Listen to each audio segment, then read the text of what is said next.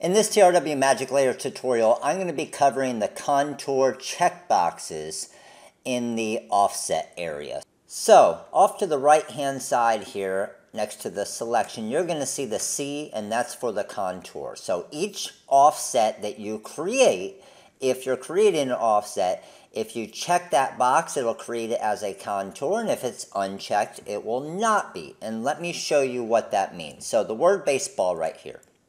We're just going to do a 0.1 offset, and we're going to make it gray. So a 0.1 offset would give me this right here.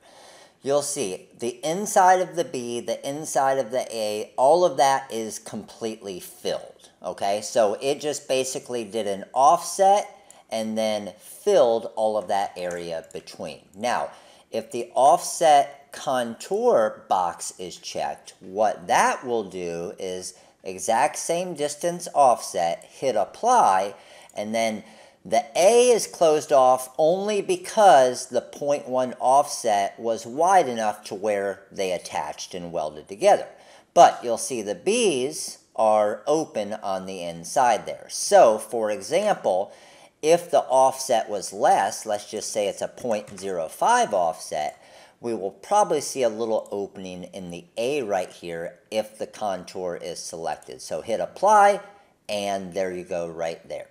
Now, if the 0.05 is selected with no contour and we hit apply, you'll see it fills all of those areas. So, pretty cool, and what you can really do that's cool with it is if you're doing multiple layers, let's just say we have a 0.06 and then a 0.12, and we want to create contours for each of them.